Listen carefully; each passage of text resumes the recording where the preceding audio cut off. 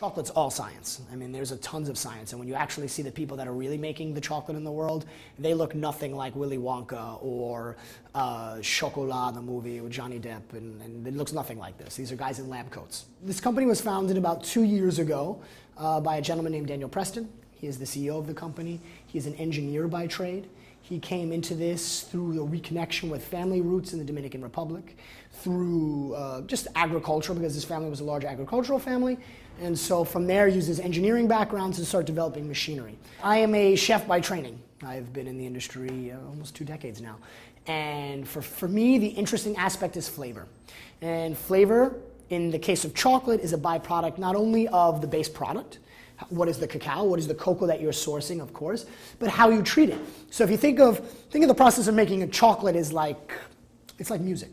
Huh? There's movements. And you've got your piano, for instance, and each key represents a different stage in the process. Every stage is the most important stage. Every stage is like a different key. So every machine has its place.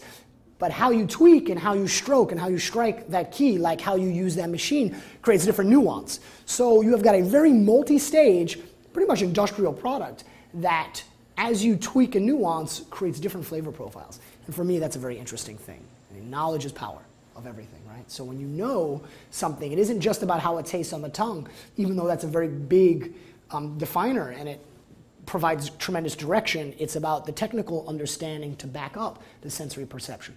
I guess the best thing I could say is, look for natural products, look for high-end products.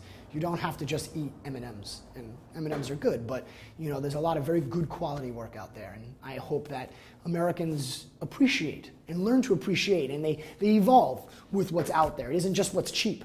It's even the expensive stuff and whatnot. There's flavor in a lot of things, so hopefully Americans will learn to appreciate more.